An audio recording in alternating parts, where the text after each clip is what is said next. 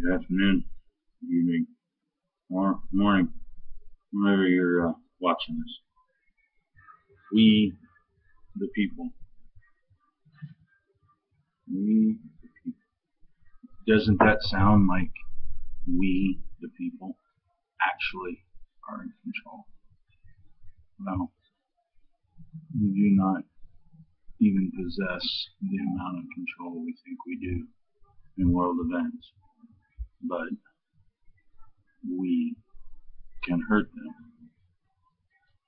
There is a way, non-violent, that we can try to open the eyes of our federal government on who is actually in control. It is we, the people.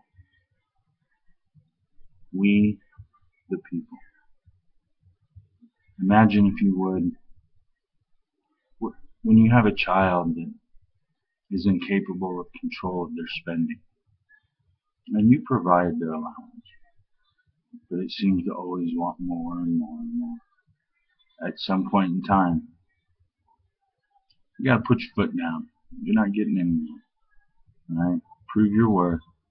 Do what you need to. And you'll be rewarded. Well, one of the things that we possess that the government so desires is our money.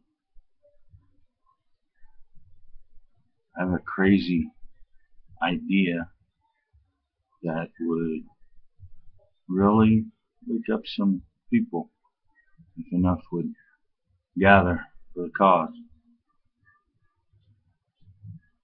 If we, the people, decided to put our foot down and not give our child any more money until they shape it up. So, I propose that we, as a nation, file exempt on your tax return. Federal. Keep your states. They're going to be our contact and point of crisis. States. You need to absorb what the federal government took and run your program better. If you fail, we'll do the same to you. We'll cut you off. We won't pay you. We, the people, need to stand up, put our foot down, and say no more. We, the people, are in control.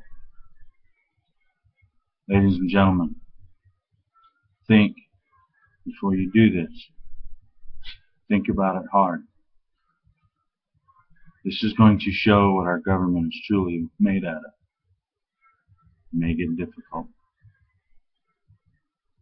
You can do this for a while. They can't chase us all. But I feel sorry for the some that get caught.